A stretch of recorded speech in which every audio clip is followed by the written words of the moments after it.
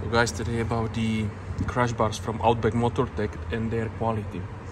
The thing is I have it maybe, the motorcycle I have it 1 year and 1 week, and the crash bars came almost immediately with this, like in March I think, past year, so not even a year. And the quality, for that price, all crash bars €1,000, skid plate in the obviously for Panniers racks.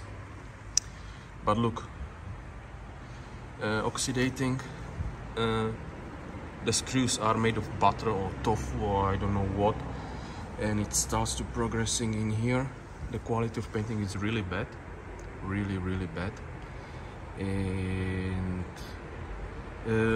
yeah, it's all around, not in here. For instance, here I have just a little bit, because I was riding in a salt just like once in this year, and it's completely eats here the paint. So you need to consider that there starts in here.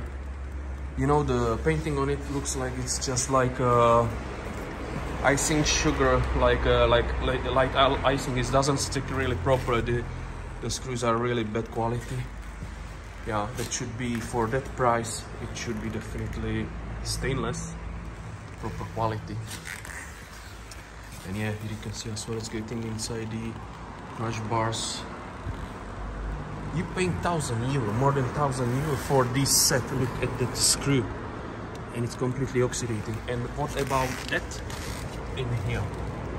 That's a bush plate, guys. Bush plate from aluminium. It's getting peeled, but completely peeled.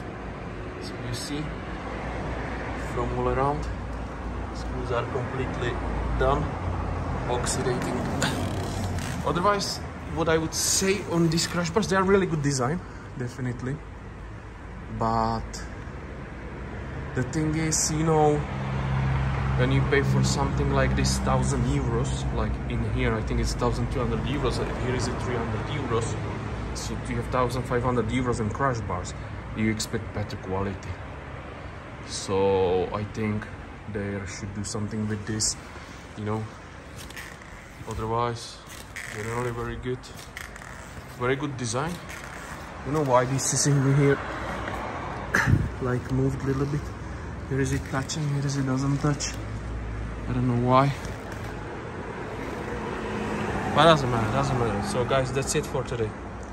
Outback Motortek quality, a little bit China, but let's see.